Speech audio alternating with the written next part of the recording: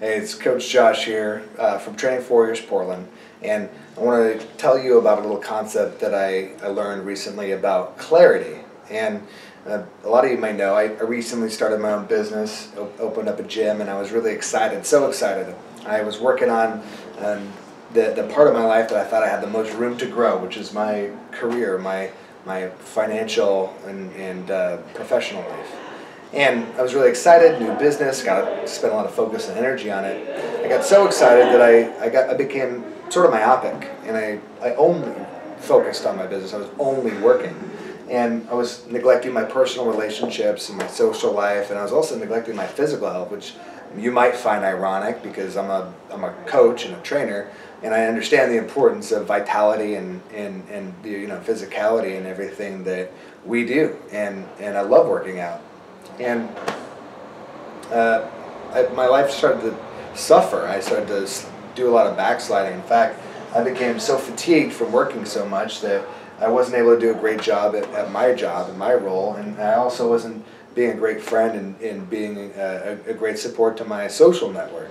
And my limiting factor at the time I thought was my career, but in reality it became my vitality. And after having that being demonstrated to me time and time again, I got clarity. And my mentor, Martin Rooney, he told me one time that clarity gives you power. And I'm going to say that one more time. Clarity gives you power. Because when it's really clear what you need to do, when it's so crystal clear that the biggest obstacle in your life, or what your biggest limiting factor is, and then you can focus on that thing, and when you fix it, or when you break loose, and it changes everything. So what did I do? I hired a coach. Thank you, Heidi, if you're watching this.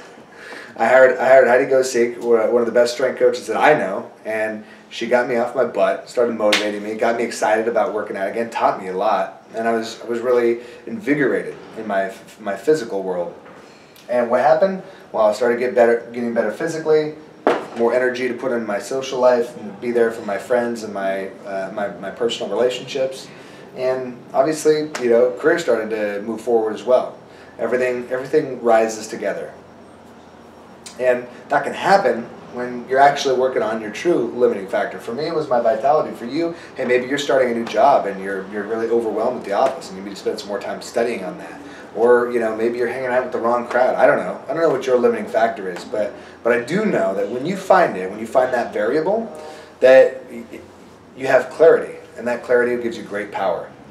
So, hope you got something from that lesson, and I hope to help you bring out the warrior within.